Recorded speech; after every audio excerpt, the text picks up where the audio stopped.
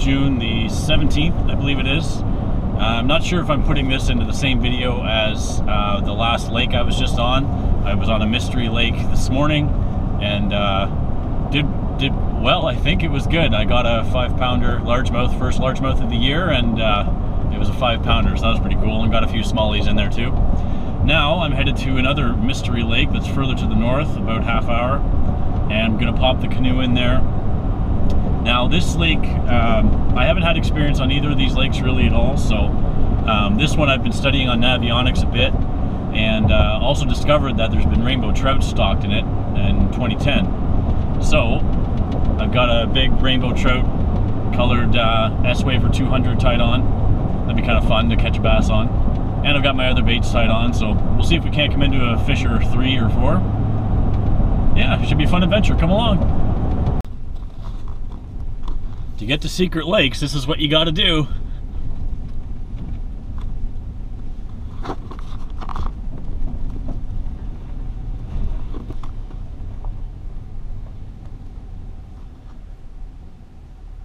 Very nice. Okay, here we are, loaded up, rigged up, ready for lake number 2.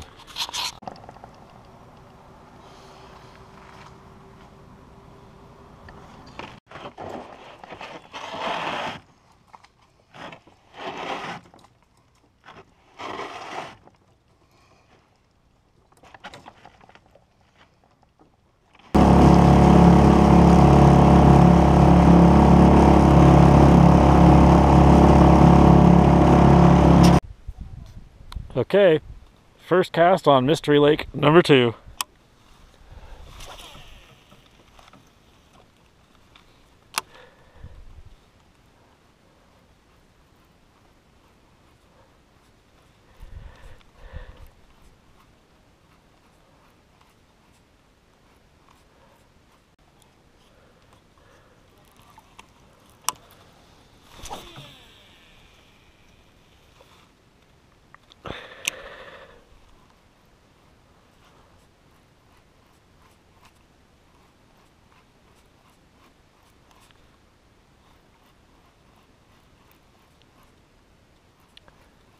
It is dead calm again. Beautiful day. Let's hope the smallies will be biting. There's largemouth fishing around the other side of this island, I think. Looks like kind of shallow and weedy over there. If this hump here doesn't work out, I may go straight over there and see if I can get some frogfish.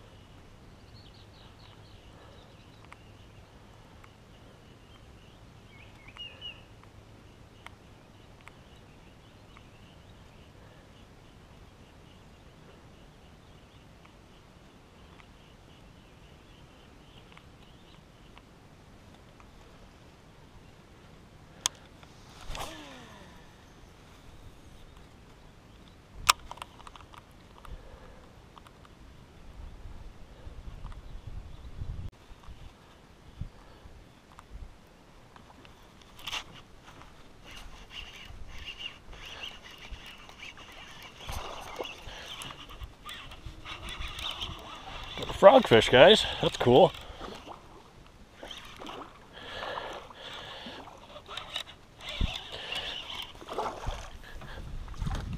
Yes!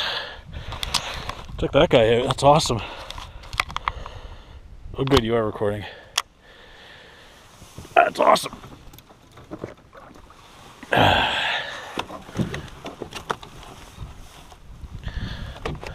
that's a good fish, guys. That's awesome. I stuck him hard. All right. Nice frogfish, guys. Live target frog. Super shallow back here. I wasn't too sure if they'd be back this shallow yet or not, but apparently they are. Nice fish. That's heavy too, probably 3 pounds or so. That's good. I'll take it.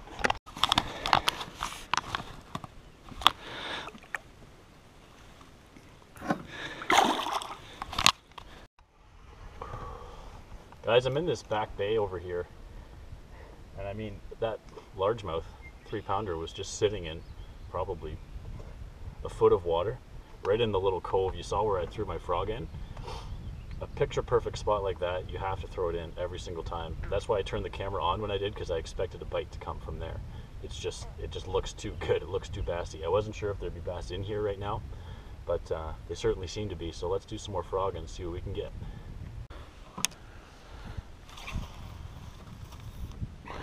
I want to see if there's another one in there.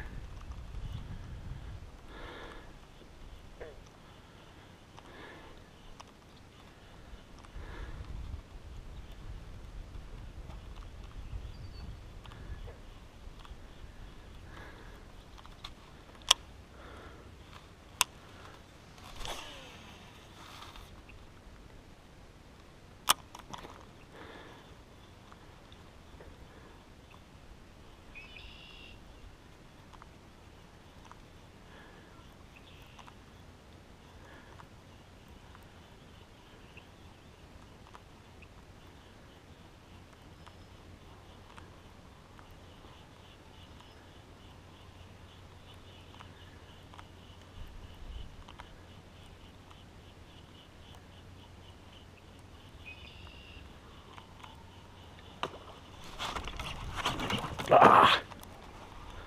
Missed him, guys. I figured there'd be another one in here. He didn't grab it too good, it seems.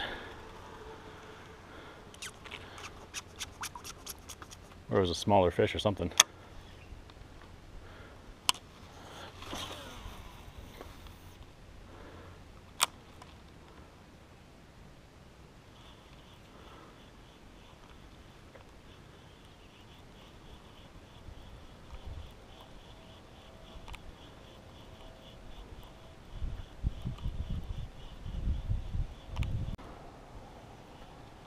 What type of weird conglomeration this is. It's keeping my canoe in place though, so I can frog a bit. No other hits on the frog yet, guys. I've only moved about 20 feet down. Seems like those pencil reeds were holding the fish. Maybe pencil reeds are the deal. And there's a whole ton of them on the other side. I might just move over there. Another frogfish, guys. Not as big at all.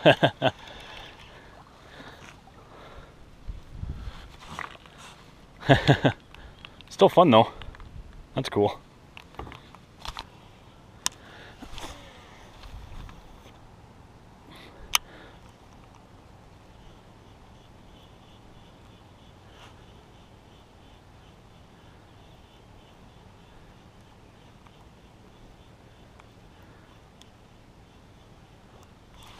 Ah!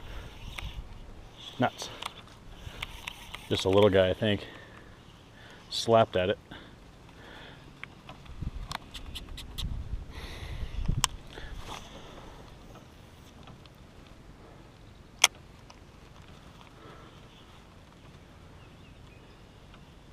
That's the frustrations of frog fishing sometimes.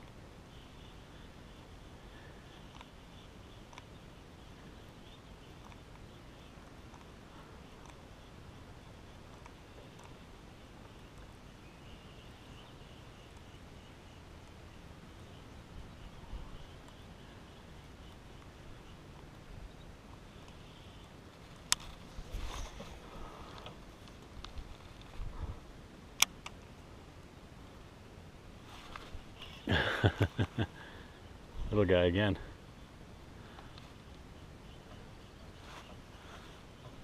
I want him to go get his big brother.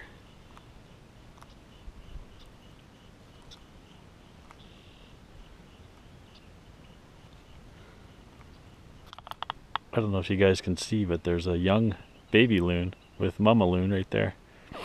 The baby's just on its tail end. That's really cool. I haven't seen a baby loon before.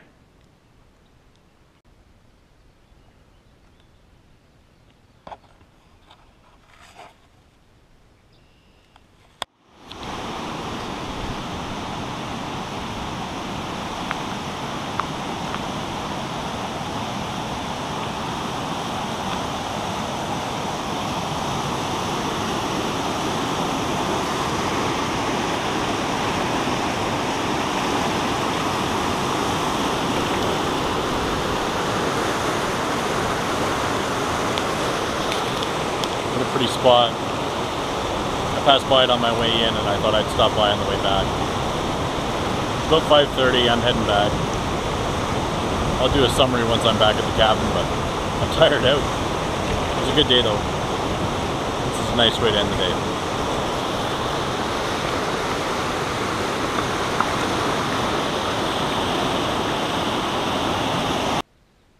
Well, I'm back in the cabin. That was a good day. That was a really fun day. I got to explore 2 different lakes. I got to use the canoe.